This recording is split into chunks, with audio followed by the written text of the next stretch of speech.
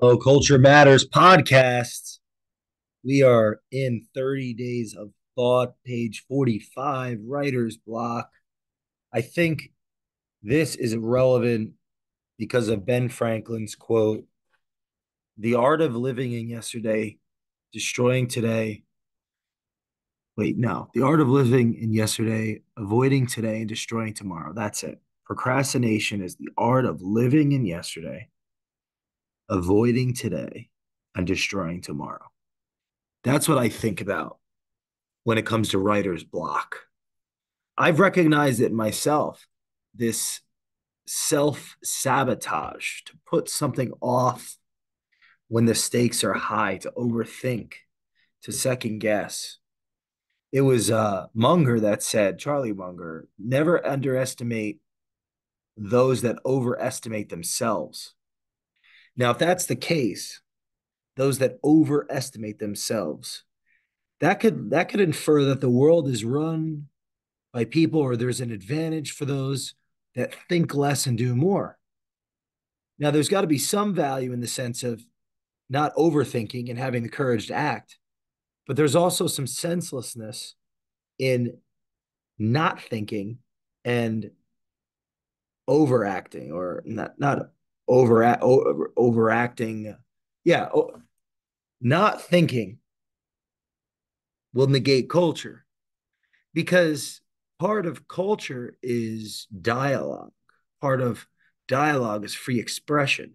If I'm afraid to say what I think, how can I think? And so, not thinking isn't something we want to promote. At the same time, overthinking isn't something we want to promote. I know that I, I don't want to just throw away my common sense or throw away my conscience in the spirit of getting things done.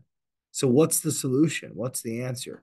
I'm still working on that myself, but I can recognize in myself that arguing for what I'm not going to do, especially on this episode, is argue for my own irresponsibility around not getting things done that could make my life and those around me better. I've recognized that I've self sabotaged, and maybe you have too. Maybe you can relate to this by putting things off that were of high importance, by convincing myself that doing something else is more appropriate at that time. Writing is one of those things that's easily put off. And so, writer's block, I'm going to read here.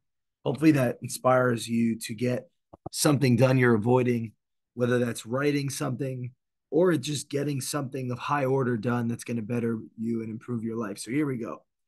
Writer's block, page 45. A mental dam meant to break. Unlike the purest of liquids, water holds itself safe for our keeping and the utility of consumption. A mind full of thoughts unable to flow out becomes toxic quickly. You see, the mind can be a very dark place when everyone is home. All your ideals, fears, hopes, and dreams refusing to let themselves out on your paper, but cooped up inside your cortex, arguing for attention. Focus is impossible. Stress is indefinite. And anxiety is seemingly the only outcome. There, when there is a dam in your mind holding back your genius, you have awakened through self exploration, and no new life may be born from the ideas festering within you. This is the anti spiritual, non organic, biologically unacceptable, psychologically misaligning, the catalyst to your next genius exploration, the storm to your rainbow. There are no positive outcomes if thoughts stay caged and are unable to flow. Therefore, do not give up nor give in. The mental dam you may be absorbing serves a purpose. This may come to you as a light warning that if you break your quote culture oath to read, write, and speak every day, This may happen to you too. When culture is not upheld and your thoughts remain in your mind for too long, you may find yourself feeling down and sometimes even a little crazy. This is writer's block. Stay true to your heart and be persistent with your mind. Your mind will only love you more for it. And that is beautiful. That is creation. There's something therapeutic about journaling.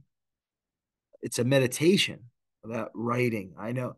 And that's one of the points that I'm trying to get across to you, the listener, or you, the reader, the thinker, but and as well as myself, processing the difficulty of being tasked with being honest with myself and vulnerable in this pursuit to read, to think, to write, to develop, to listen, to hear what is unsaid, to speak, to let go.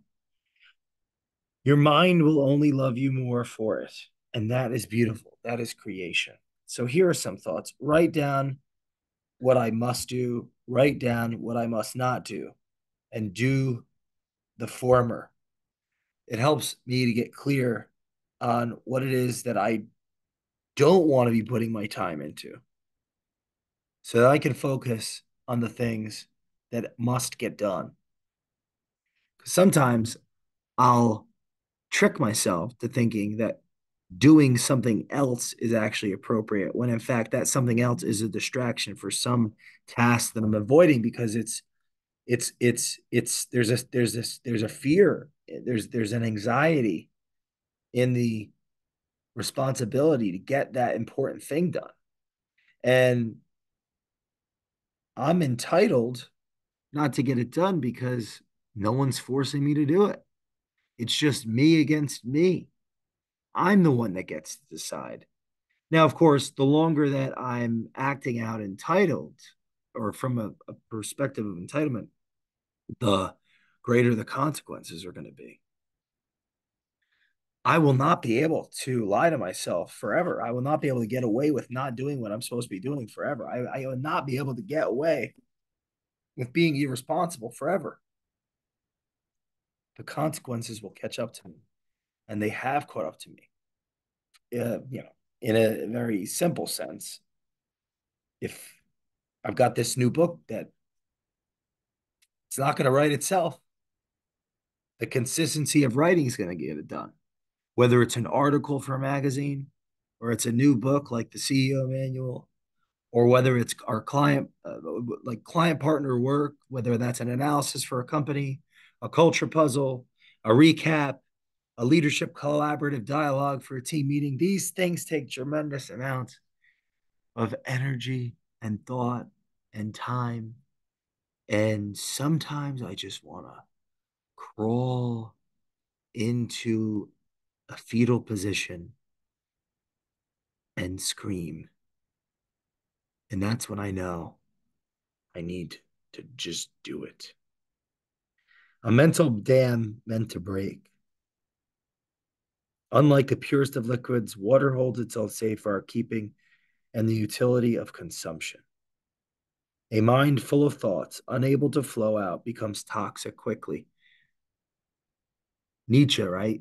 Truth unspoken becomes poison. Whether you're writing, whether you're talking, like I am with you right now in this form, or it's a conversation amongst your peers about what you think needs to get done for the business, or your authority, your employer, your boss, what you think is best to get done for your work. Say what you think, mean what you say. Keep reading to think, keep writing to develop, keep listening to hear what was unsaid. Pursue your 30 days of thought, and I will see you next time. The Culture Matters podcast. Please leave us a review